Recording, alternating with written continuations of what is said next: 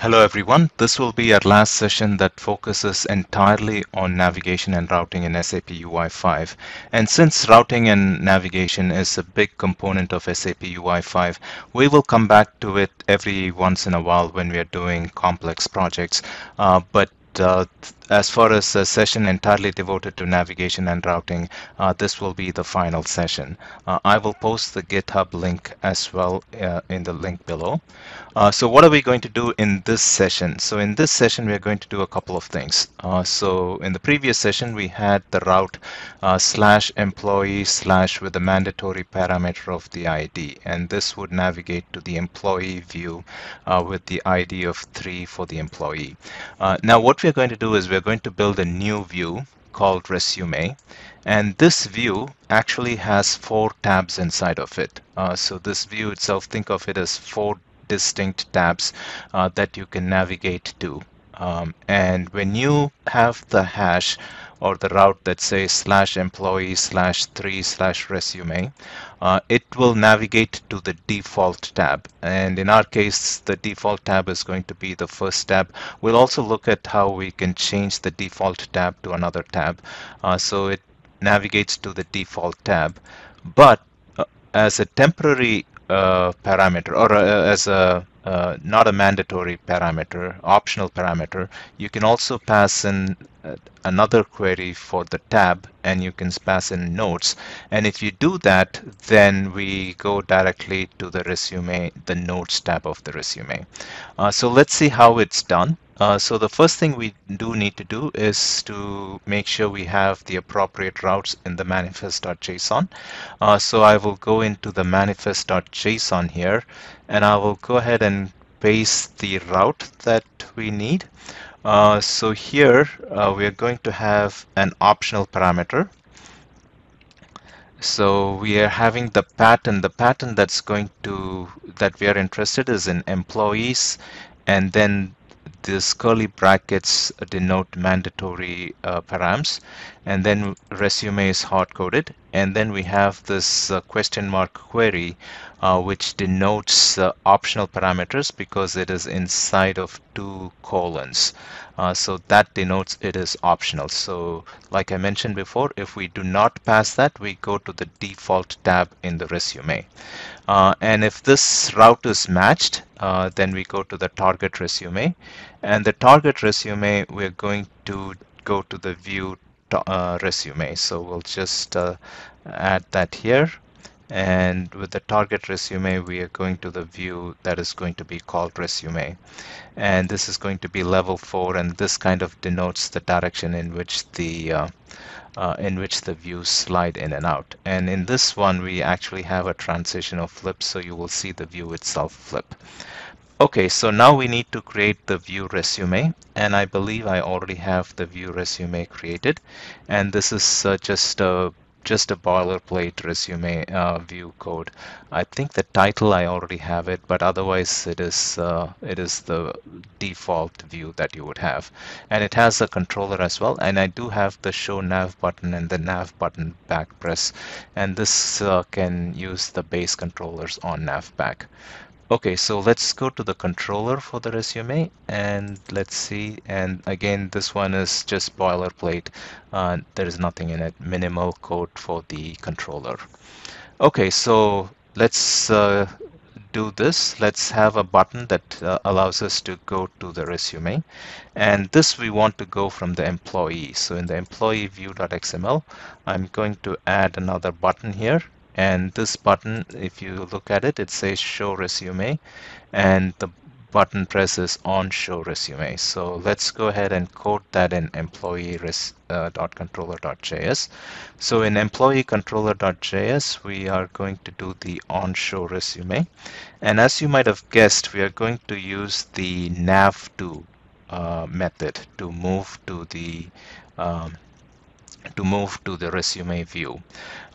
Now we do need to pass in this ID because if you look at this this view that we have, we need to have the mandatory ID that we need to pass, and then we go into the resume. So we are going to pass in this mandatory ID, and what I'm going to do is I'm going to have a variable called this.id equals orgs.id. So I have this saved here in this variable, and I'm just going to pass it in. So fairly straightforward.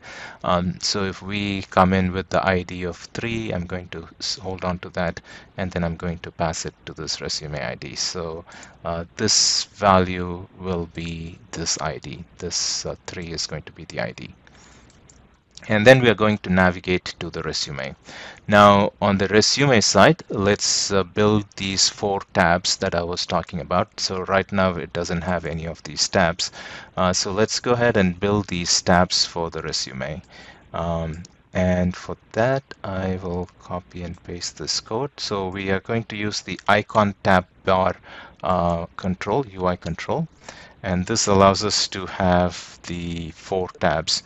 So all these 4 tabs, they don't do a whole lot. They just so the first one is information, and it says information, projects, hobbies, and notes. So those are the 4 tabs. Now the key thing here is this selected key attribute in the icon tab bar in the parent control. So what we are doing, so these icon tab filters, we need to have one of these icon tab filters as the selected key. And what we are going to do is we are going to create a temporary model called view for that view alone. And then we are going to have a value here that allows us to let us know which one is selected. Okay, so let's go ahead and create this view model, and we can do this in the init method of the controller. So the controller is going to be resume. So let's go into this resume thing, and let's go ahead and create this selected key. So we have, for that, what we'll do is we'll create an array that kind of signifies the 4 tabs that is in the resume view.xml. And in my init method, I'm going to create this view, this model that will hold on to these values. So right now we've just created an empty model, so there is nothing in this view model. And we're also having an attach method. So if this route resume, and I believe it is resume here, where's the name? So the name is resume. So if that resume does get hit, then we want to run this method. So let's see what this method does. So in the on route matched method, and I think we've seen this before, so we're going to pretty much do the same thing. What we're going to do is we're going to get the value of the ID. So this is pretty much the same code that we wrote in our previous instance. So we're going to get the value of the argument and orgs ID, and this will be the value of 3 or whatever we pass in here. And then we are going to, and this is the same code that you saw in employee controller.js in the previous session. So I'm not going to go through this much. And if there is no value, then we are just going to go to this invalid hash. So this is pretty much the same code from employee.controller.js, but we do need to add something additional. Now what we want to add additional is if the route passes in this additional query, if it is passed, then we need to take into account of that. And if it is not passed, then we want to go to the very first tab, which is info. So let's code that. So let's see how we can code that. So here, what I'm going to do is I'm going to ask for the query if there is a value for orgs query. Now, if it is there, then we want to go to the first, if there is o query, and let's just say if we want to do something, we want to respect that. But let's start with the else first. Else, what we want to do is we want to go to the very first tab, which is info in our case. So here what we're going to do is we're going to navigate to resume, and the ID we're just going to pass this orgs.id that we already have, and the tab we are going to set it as the very first one.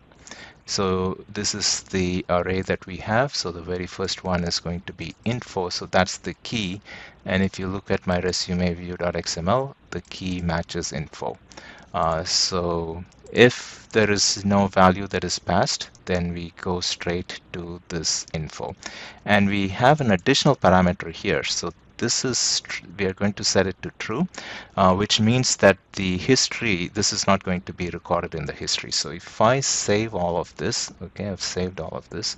If I run it, and as long as we don't pass in the tab, we will be taken to the very first, very first tab, which is the info. Yeah, so if I look in my hash, I'm not passing in any of the only thing that I'm passing is tab equals info, and that's because of this code here in resume.controller.js, where I pass it in explicitly. Okay, so if there is a value that is passed in by default, so if I have a value that is passed in from employee.controller.js, then I need to respect that. And the way I can do that is, if there is a value, let me also add this one as well. If there is a proper value, and it also needs to match this index of query.tab. So if it is found, so it needs to be any of these 4 valid values. If it is sent from the employee, then what I want to do is I want this view model that I've created. I'm going to set the selected key to that tab. So if I pass it in, then I need to respect that. So if I save it, now let me go into this employee controller.js, and let me go ahead and add some additional values, right? So let me pass in, because right now we are not passing in any of that. So let me go ahead and pass it. So I will pass this query tab, and right now I'm setting the queries to tab to hobbies. So let me run this now. Let me close it, run it again. And this time, since we are passing the hobbies as the tab, I should be taken directly to the hobbies. Yeah, I'm taken directly to the hobbies tab. Now if I go back and forth, I can go back and forth, and you will see that the hash also changes. I mean, the hash is still hobbies, because we don't have the history. And if I hit the back button, then it immediately takes me back to this employee page. And if I look at the hash now, it's going to be /0. So that's the significance of not having the history. So if you noticed, we are not looking at the history. We are disregarding the history. Because if we do hold on to the history, then every time we switch back and forth, and then if we hit back, then it'll be multiple times before we can actually go back to this employee view. So that's why we're not holding on to the history. Okay, that's it, folks. I will put the GitHub link down below, and this will conclude our session that is devoted entirely to navigation and routing. So we'll look at more advanced topics from the next session. Every now and then we will come back and visit data binding and navigation and routing, because they are key elements of SAPUI5 programming. Okay, that's all for now. Thanks. Bye.